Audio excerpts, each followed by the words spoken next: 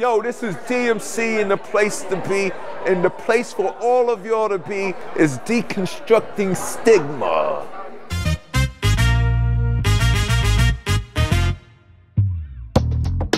Welcome to Mindful Things. I'm your host, Trevor Chamberlain. The Mindful Things podcast is brought to you by the Deconstructing Stigma team at McLean Hospital. Help us change attitudes about mental health by visiting deconstructingstigma.org.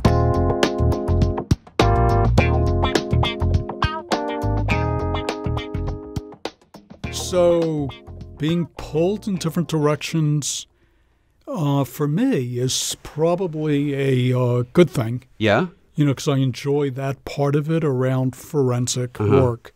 So you enjoy the versatility of it all? Yes. Yeah. Yeah. So there's really a balance. The cases that I get involved in doing clinically, Right. you know, are really, really interesting to do. So that variance, I think, adds to the quality instead of doing one specific thing. So in DMH. What is DMH? So Department of Mental Health. Yep. Yeah. There's sort of a forensic division there, and they oversee all these criminal evaluations that are referred from the courts into that system. So those evaluations are really pretty narrow. Uh-huh. You know, if you've done one, you've done 100 already. And what are you, generally, what are you evaluating specifically? So in that context, with the criminal evaluations, so there's really three main types of evaluations. Again, there's sort of other things that can be done. These are through the court. So this is something that a judge in one of the jurisdictions, depends on the area, you know, and they're sort of divided up within the state. And every state's going to be a little bit different on how they manage these things.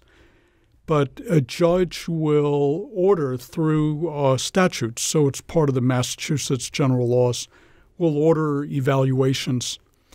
So an evaluation, again, it depends a little bit, sort of a number of variables, but it depends on the complexity, what's going on, the charges. Sure.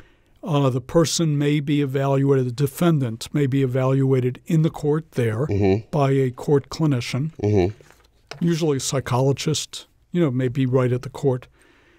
Or the defendant may be referred for an outpatient evaluation. You know, they're released on bond or whatever and told to come back for the evaluation. Or they may be admitted into the hospital. It's a Department of Mental Health facility for the forensic evaluation. So it's a different context. Now, again, most of what I've focused on, you know, in this area with the criminal evaluations was in the inpatient setting. Gotcha. Where, you know, the patient defendant, he or she's really not a patient. It's a different status. But they're referred over. They're not kind of released into the community. They go from the court directly to the hospital. Right. So that really was my work. Gotcha. Within DMH. And did you enjoy it? Yeah. No, it was interesting to a degree. You know, within some obvious limits. Yeah. I think you know, part of the issue is it's very circumscribed. So those sort of evaluations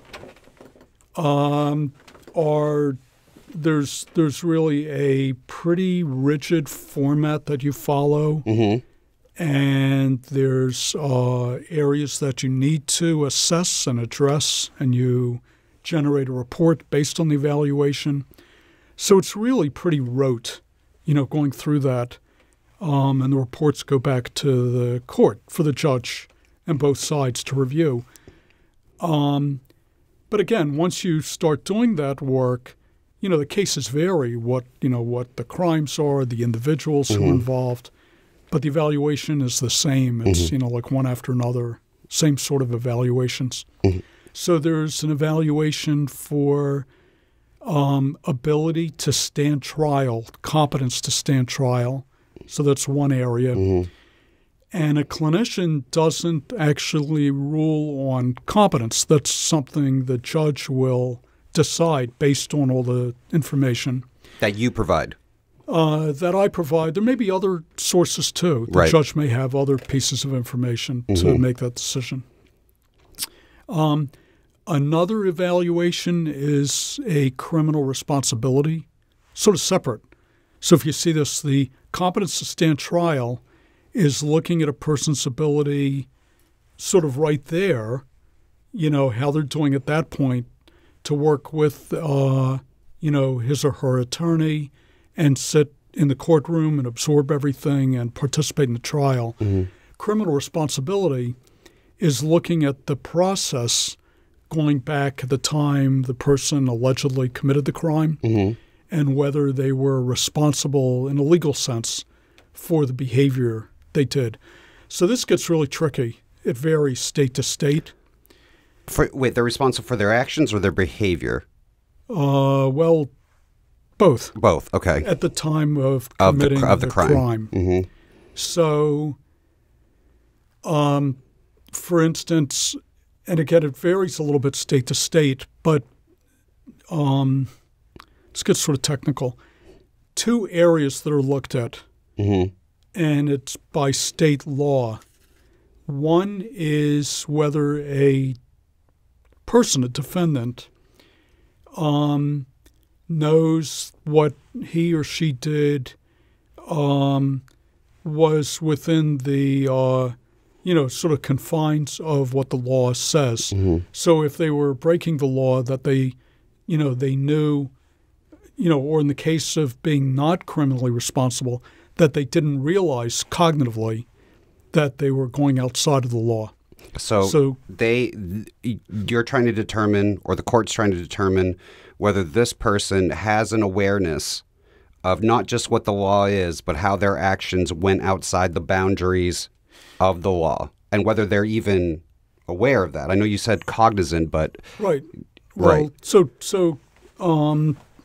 this is more of a cognitive. So they really understand what they did was outside of sort of legal, kind of the legal framework, legal limits. Trying to think of a good example here. If someone is actively pretty seriously ill, mentally ill, and let's say based on delusions, or hallucinations, they're sort of responding to those. And it's pretty clear based on their history, that's what's going on. Then that may make a case that because of the illness, they were acting in response to that and just mentally didn't realize they were violating, sort of legal limits around their behavior, if that makes sense. That's sort of a cognitive arm to that. So it's really understanding, appreciating the law and, sort of stepping outside of it. If a person doesn't understand that at the time, that may make a case for being not criminally responsible. Do you get a lot of criticism for doing this work? Actually, not. Not really criticism. I mean, that wasn't so to much. imply that you're helping putting guilty people on the street. I'm just imagining that there's probably some people from, or families, or some people from the prosecution that they want things a little bit more cut and dry. Right. And this acknowledges that there's a gray area. Yeah. And it's legitimate. Right. And it needs to be entered into, not even this dialogue, it needs to be entered into this trial. It does play a factor into it. And when people, when family members of victims, they want to see justice. And this gray area that gets introduced kind of changes all of that. Right, absolutely. So I think where it gets played out is that it can be controversial in some settings. So part of the issue, and this has to do with, again, there's variability between different states as far as like state charges go. and at the federal level.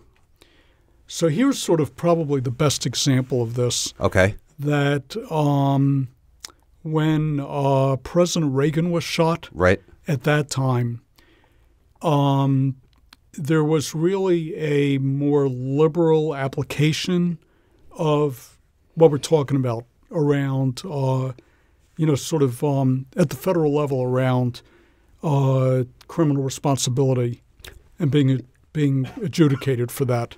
Didn't I read somewhere in your presentation that the insanity defense or the insanity plea was kind of altered or changed around the time Reagan was shot in order to get a conviction? Am I out of line saying that? No. So, well, it was after, but you're on the right track. Right. Because in that finding, the person, Hinckley, right, who did the shooting, was found criminally not responsible, at that time because of mental illness. And he was sent to the hospital, St. Elizabeth's Hospital, right, at that point. But there was a huge outcry, and it was very controversial. And I think because, in Washington at the federal level, it was sort of a loose application of that, which meant many more people could be found, for different crimes. It was easier to be found not criminally responsible, or, it's also referred to as the insanity defense. Right. But, you seem to have an issue with it being called that. Is that not something that should not be called the insanity defense? Or it is. It's referred to as that. Yeah, I mean, just technically, it's more the jargon. Right. Criminal responsibility is sort of the academic. Right. Well, that's really getting down to the core of it. Yeah. It's right. It's the responsibility for one's behavior. Sure. Actions. But state by state, things vary, and part of this, which I think is a little bit interesting, is that there's some link. If this makes sense, I'm not sure I'm presenting this totally clearly. Okay. But there's some link between this area of criminal responsibility and how easy or hard it is to get that, to get a finding of not responsible. I'm sorry, say it again, but in a different way. Like, okay. I'm not with you. No, I understand. Yep. So it's technically called NGRI, so not guilty by reason of insanity. Okay. That area. Right. So someone being found not criminally responsible, having that NGRI defense, right, and that is found by the court. Some states it's easier to do, and in other states it's very hard, next to impossible. And there's one or two states where it's not even recognized. They don't allow that sort of defense. There's some link between whether it's easy or hard to get that defense and the within a state, societal values. And so there's some association. It sounds a little crazy, but there's a little bit of an association with whether it's a red state or a blue state, whether it's more liberal-leaning or conservative-leaning. Actually, okay, so how about this? What about New Hampshire, which has a very, very strong libertarian population? New Hampshire has that whole live free or die thing. I grew up in New Hampshire, and once I started going out of the country, leaving New Hampshire, and I've driven across country 4 times, and you experience different states. Right. I understand New England's different from Southern California, but New Hampshire has its own strange little thing. Are you talking like that? Like a different, like states have different values? Yes. So I'm not sure. I'd have to look this up. Yep. I'm not sure specifically about New Hampshire. Okay. But in general, in the Northeast area, so potentially New York, Massachusetts, Connecticut, there's a little bit of a looser definition, or should I say a little broader application of this NGRI defense. Right. But let's say Kentucky. Compared with, I like to use Texas. Texas, okay. That's usually the standard. I wanted to try something different, but let's go with Texas. But there's other states, so I don't mean to pick on Texas, but, there's other states where there's a really much more narrow and higher threshold for a finding of NGRI. Right. If that makes sense. And I think in part that's based on, sort of different values and political viewpoints state to state. But in general, a generalized statement around all of this is that overall, a insanity defense is still really very hard to prove. And that, so my experience, getting back working in the Department of Mental Health, I would do a ton of these evaluations and I shouldn't say a ton, but let's say, a couple hundred evaluations. And in those numbers, I think there were not one defendant was found not criminally responsible. None. All of them were found responsible and then would need to stand trial based on that. So, and are you asked from different courts from different states that where this NGRI may be applied differently? Do you go and work in different states, or are you mostly working New England, or specifically Massachusetts? Right. So this is, and again, I'm sort of talking about, this is pretty narrow within the Massachusetts Department of Mental Health. I don't do those evaluations anymore. But I used to do a lot of them within Massachusetts. Right. So every state has its own Department of Mental Health, maybe called something a little bit different. Every state would do these sort of evaluations. How they're managed may be totally different between states, how they're applied within the court. So that's going to really vary. But that work kept me within Massachusetts. Right. I did some forensic work training in Connecticut and went to court there a few times. From what I remember, that was pretty similar. There weren't a lot of differences there. Right. Between those two states. Right. I'm sure if I went to some other state, some specific states would be different. Right. Well, let's change gears completely and get to some really exciting stuff. And you're writing a book on the concept of not the concept, but you're writing a book on the lone actor terrorism? Yes. Yeah. Yes. So that's a project that I and some colleagues started in the past year. And you've been doing presentations on it, and you sent me over an amazing PowerPoint presentation that I was both unable to understand and actually got some really good information from because it's so dense. What led you into this direction? Were you called into this direction? Did somebody contact you and be like, listen, you and these people, you're the guy for this? Yeah, and we need to know about this. Right. That would have been nice. That's not what happened. No. Basically, I think I came about years ago. So I've been interested more broadly. So within forensic mental health, I've talked about the clinical work, all those evaluations. Right.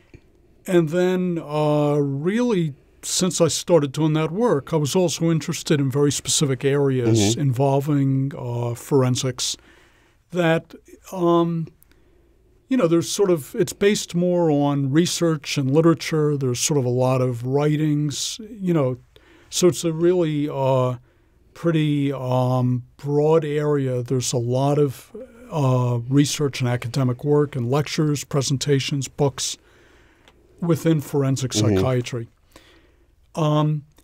Several years ago, I really shifted into an interest in kind of looking at the relationship between forensic mental health and different areas of national security. And I think that came about, I sort of know this because I've always been interested in kind of politics and international relations, sort of a number of areas. And I keep thinking, had I not, made that fateful move to apply to medical school, I probably would have been doing something more in this area. You served in the Air Force, yes? I was in the Air Force, before medical school. That's right. So I got interested in that area. That was unrelated to anything with medicine anyway.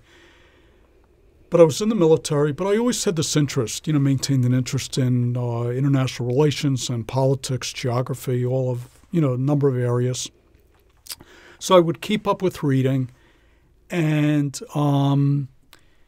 basically, within this area that I'm talking about, with mental health issues, there's sort of a small handful of people who are specialized in that area. And they have worked on sort of a number of different projects, different areas within this. So one example would be looking at terrorism more broadly, as one category. Areas around threat assessment, threat analysis, working with law enforcement, locally or the state or the FBI. Sort of there's some mental health professionals, psychology, social work, psychiatry, that may consult with different agencies, the military or Department of Justice or something. And so, this is sort of a small subgroup of people who do this work. And basically, as I was reading about it and I started to look into the literature more, I really got into it. And I thought, it's sort of a really interesting area to pursue. So what I found as I got into these different areas, I thought this whole area of lone actor terrorism is really very interesting and evolving. And unfortunately, very unfortunately, these cases keep happening periodically. Right. So they're really pretty destructive when they occur. And so I got really interested, and I sort of knew, these are complicated areas, but almost all of these cases have some mental health component to them. But that's not sort of it. It's not just based on mental health. There's a lot of other issues involved. And so really out of interest, I started reading a lot more about this, and that led to, doing some research, putting together material, and then doing posters, presentations, and that led to us developing this idea, to work on this book. Right. I can tell you right away, just speaking for myself, somebody who suffers from narcissistic personality disorder, is that from all the information that you've sent me, and I watched your presentation, and I've been reading about this lone actor terrorism, is that there is a narcissistic need to be doing this on your own, and it's. I recognize the behavior. It's a bit of I just don't trust anybody to like I want to be the singular symbol or beacon that people are going to look at when when whatever I do is done. Yeah. So that's interesting. I think, Trevor, you're getting into the whole area that is being hotly researched that people don't have a good grasp of around, sort of what's driving this.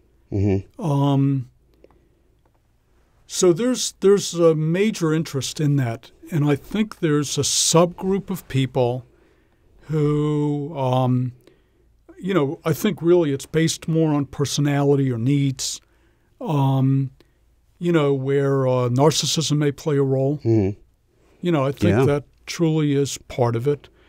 What I found out in doing this work is that, so we've got potentially hundreds of case examples. And there's some trends that we're really tracking. And this is sort of there's a lot in the literature on this already. This is what we're developing in the book as part of this. So one of the trends is that there's a presence in probably, almost every case that I've already reviewed of something clinical going on.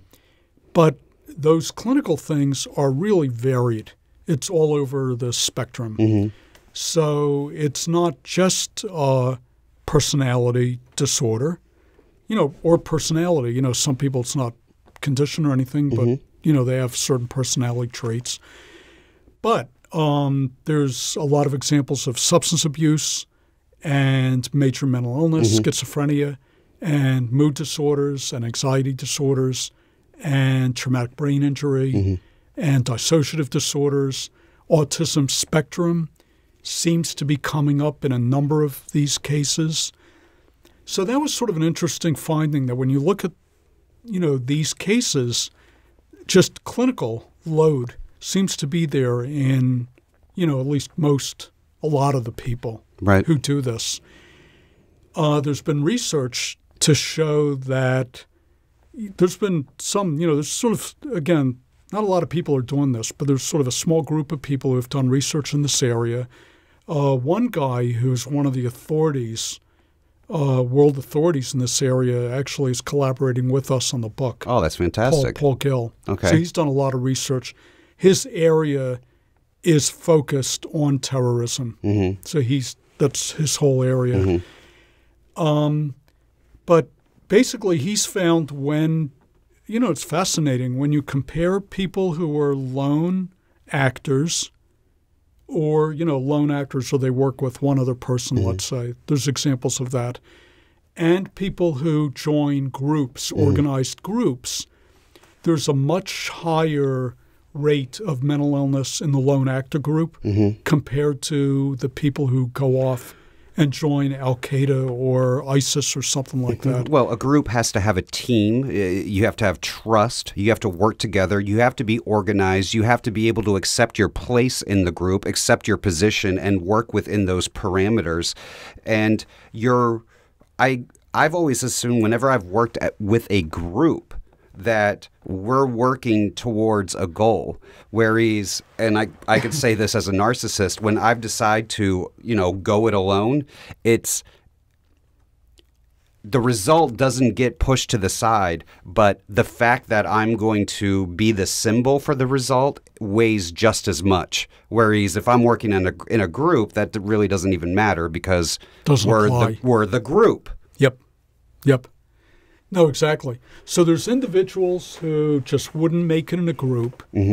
And with this research that I was talking about, these groups, as crazy as it sounds, so groups like ISIS, big terrorist groups, they're pretty well organized and they have recruiters and they look for people who would fit in and they're trying to weed people out who are potential trouble. They don't want. So some of these people who act individually, and I can name we can go over like individual cases. Right. Yeah. A lot of those people, they wouldn't want in the group because it could jeopardize their group. Right. So it's sort of interesting. I think part of it is these individuals will act in part.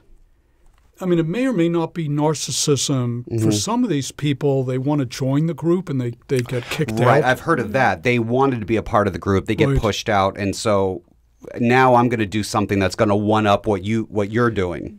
Right. Well, that could be to outdo. Right. That now it becomes there's a competitive nature about it. That's strange. Or to make a name for themselves, and that could be really worrisome too. Yeah. And so I think, it's sort of exactly, so there's sort of a number of people who do these manifestos. That seems to come up a lot. Probably a really good example of this is Anders Breivik. So he was the guy who committed this major atrocity in Norway where he set off bombs in Oslo and then he went to an island and killed a number of teenagers, in this camp on this island in Norway. But Breivik, sort of a whole interesting history. There's a lot, just to his case.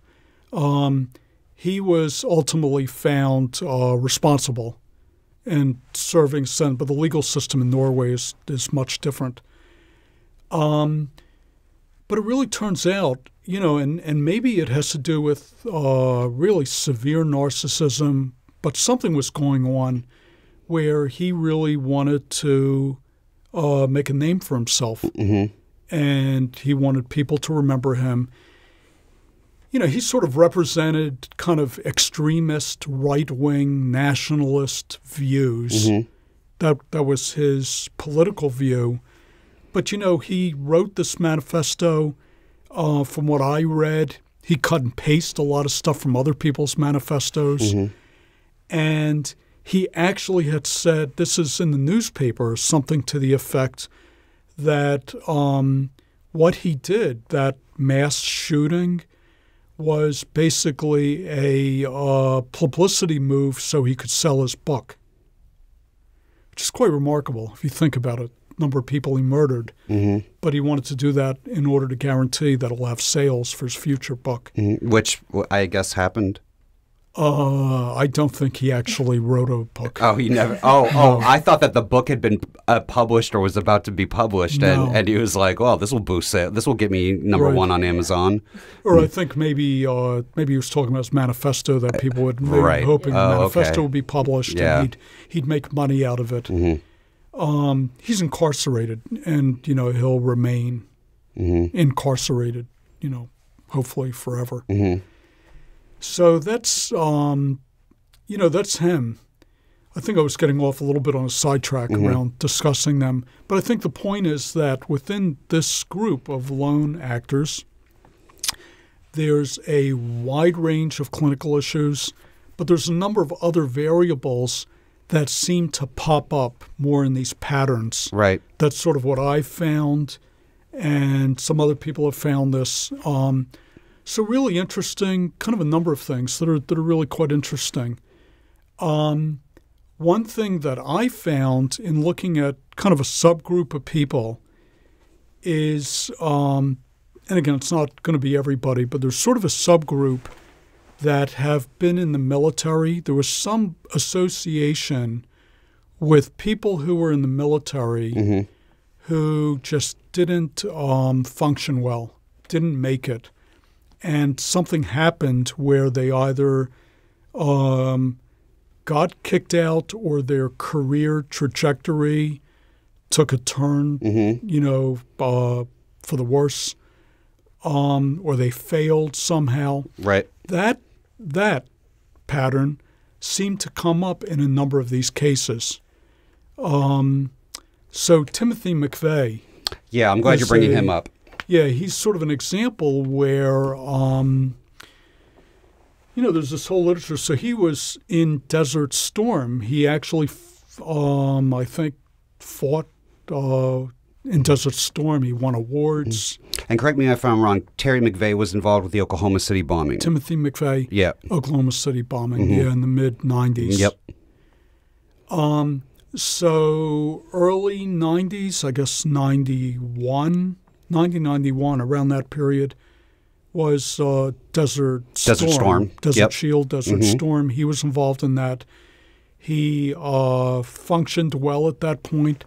He then wanted to go on as a career in the Special Forces and failed out of that, and then got out of the Army afterwards. And then he got tangled up in extremism. I mean, he may have had some of those beliefs early on, but then after the military, he started to get involved in the militia movement. But, there's something I always wonder about. Had he not failed out of the Army and he got on this path that he wanted to stay on, Oklahoma City may not have happened. I mean, it's hard to predict that.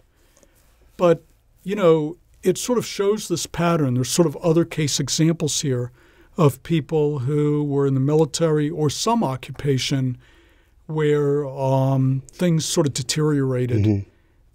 They didn't have sort of a productive career getting promoted, Mm-hmm. but they failed out. And that seemed to be a little more prominent, as far as I could tell. No statistics on this, but it just seemed to be one of these variables that came up. Jake, I feel like we didn't even scratch the surface. I feel like when you're driving through the snow and like the snow's like separating across the road, like how it dances. I feel like that's where we got. Right. That's as far as we got. We're approaching the surface. Yeah, right, which is unfortunate because this is insanely dense, and I mean insanely in the kindest way. This is insanely dense material, and it's all fascinating. And I think what I'm going to request is that, you know, given some time, we bring you back and we keep attacking this piece by piece. And let's really go through it because there's incredible stuff in here. Sure. And I feel like I personally, the narcissist that I am, you know, has only the smallest grasp of it. Happy to do it. That'd be great. I'd be happy to come back, talk more about this. Great. And I think there's important areas. You know, you just touched on one area worth talking about more because that's another major problem. So. Thank you so very much. You're welcome. Thank you for having me here today. Okay. Great.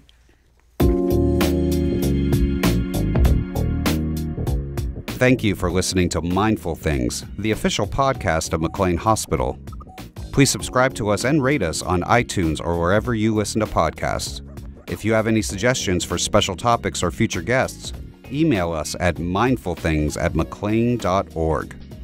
And don't forget, mental health is everyone's responsibility. If you or a loved one are in crisis, the Samaritans are available 24 hours a day at 877-870-4673. Again, that's 877-870-4673.